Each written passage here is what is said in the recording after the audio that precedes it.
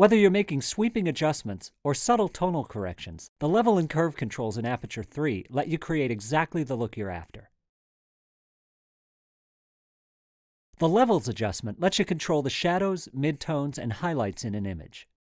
Here the histogram shows all of the tones in your image, from black to white.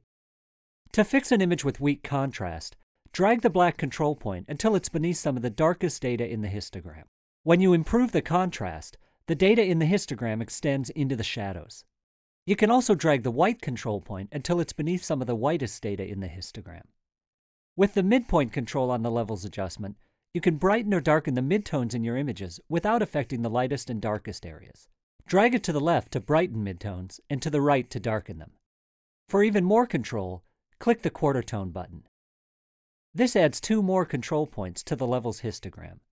Use the lower quarter tone control to adjust the shadow areas,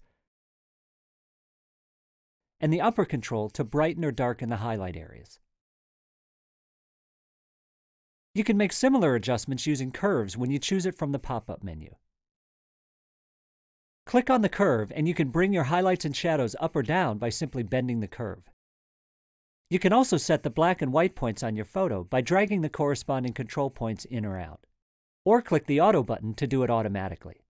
To target a range of tones in your photo, you can set a custom point on the curve. Click the Custom Point button, and then use the loop to click on the tone that you want to adjust. This adds a point to the curve that you can move up or down to brighten or darken the corresponding tones in the photo.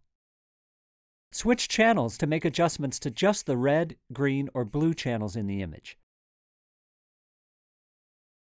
This is great for correcting color casts. The curves in Aperture support the extended range of raw images. For example, when working with photos that have blown-out highlights, change the Range pop-up menu to Extended to see highlight data that was captured by your camera's sensor. Drag the white point to the right to bring it back into range and recover the highlights in your image. With Levels and curves, and the ability to apply both of them selectively, Aperture gives you a set of powerful controls for making precise adjustments to your images.